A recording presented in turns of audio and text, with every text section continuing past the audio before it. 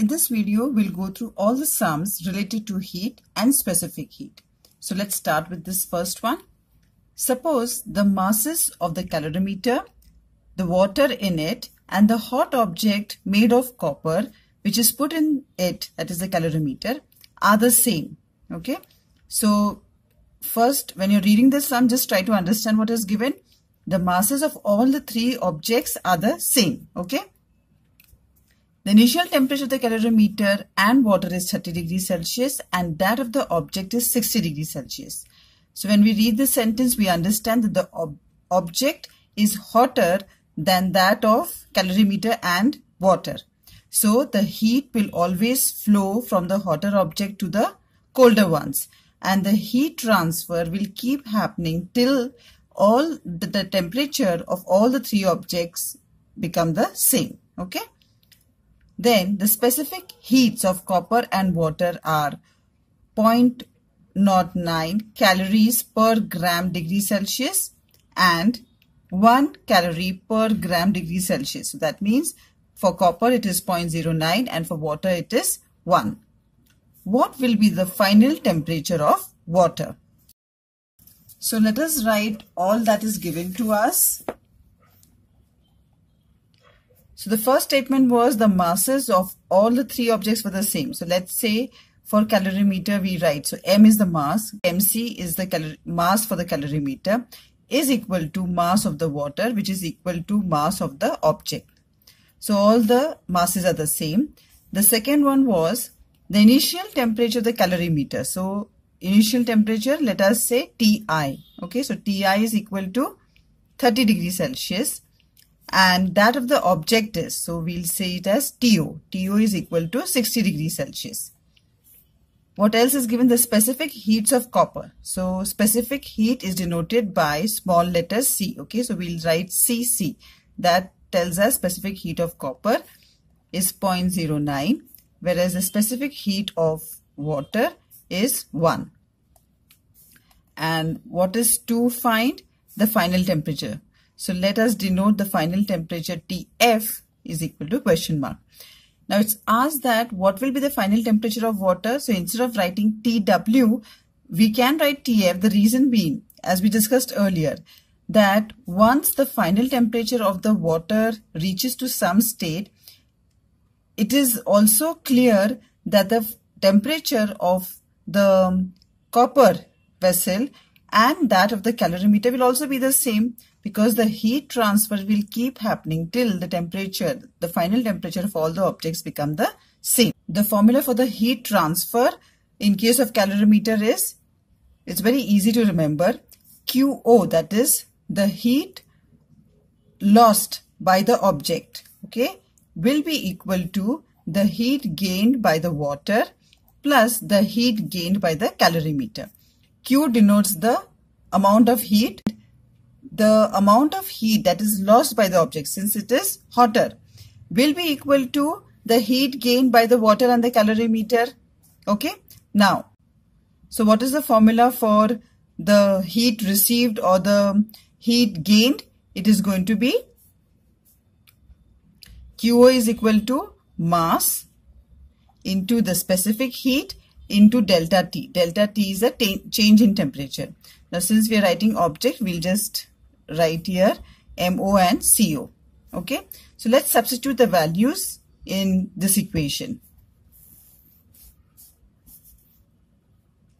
So QO is equal to MO into CO into delta T, which is equal to, what is QW? Again, it would be the same. That is the mass of water into the specific heat of water, which is 1, into delta T. So this is 1 plus QC. So that will be mass of the calorimeter into the specific heat is 0.09 into delta T. Now all the masses are same, right? So we can just write M in that case. Okay. So this will be M into. Now since the object is also made of copper, the specific heat of the object is also going to be 0.09 into delta T. Now how is this derived? So delta T for the object is going to be, since it is hotter, okay, its temperature is 60 degrees Celsius, it's going to lose the temperature. That means its final temperature that it will reach will be less than 60. So we'll write that is the greater temperature 60 minus the final temperature TF, because it is going to reach to this level, into, let's denote this M. So this is again going to be M into delta T is going to be for water. So for water, it's going to gain the heat. Okay, so it will be final temperature TF, okay, minus 30. So since its initial temperature was 30, it's going to gain heat till what amount? That is TF. Plus, for MC, let us write M into 0.09 into, for the calorimeter also it is going to be the same. The final temperature would be TF minus 30. Wherever you have, see, for water and the calorimeter, they are going to gain the heat. Therefore, their final temperature will be greater than 30. Whereas in the case of the object, it is going to lose the temperature. Okay, therefore 60 minus TF. So if we solve this equation, you will get 0.09 M bracket 60 minus TF. If we open these brackets, we get, let's remove M common, okay. So again, what remains here is TF minus 30 plus 0.09 TF minus 30. M and M get cancelled, okay. Now let's just open these brackets.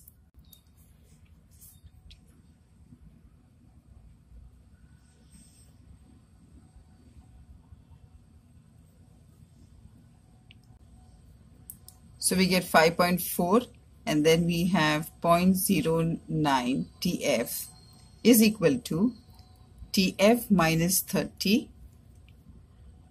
plus into plus is going to be plus, so we get TF 0.09, okay, minus into plus is going to be minus.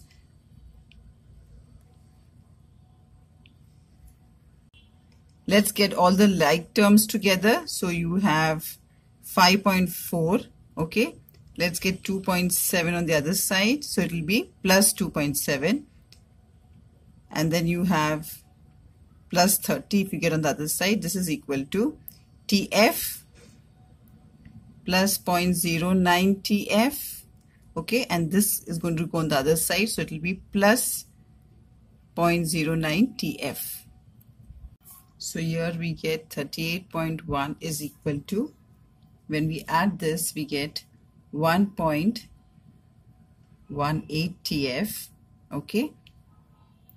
So 38.1 divided by,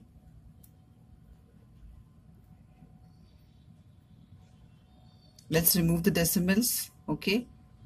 So when you remove one more, you just add a 0 here. So you divide 3810 by 118. So when you divide this, you get the answer as TF is equal to 32.29. Now this is temperature, so its unit is going to be degree Celsius. So there's an easier way as well to solve this entire equation. I'll just quickly show you. Now on both the sides, you should see, you have your multiplication. That means this entire thing is one term. In this case, you have a plus sign in between, right? So this is one term and this is the second term. So let's see what all is common on this side in both these terms. You have M common, so that comes out, okay. And you also have TF minus 30 common. So you can take that out as well, okay. So if you've taken both these, what remains here is 1, okay. So then you have 1 plus sign.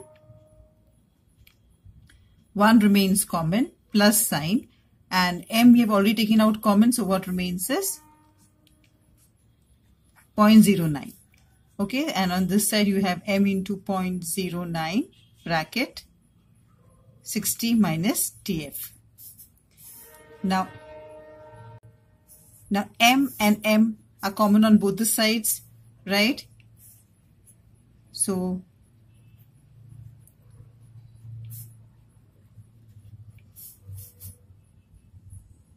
now here you have 1.09. So here you have 1 plus 0.09 will give you 1.09, and then you have this bracket. So you can open the brackets on both the sides and solve further. It would be the same as what we had solved earlier. So once you open the brackets and you solve it further, you will get the same answer, that is TF is equal to 32.29 degrees Celsius.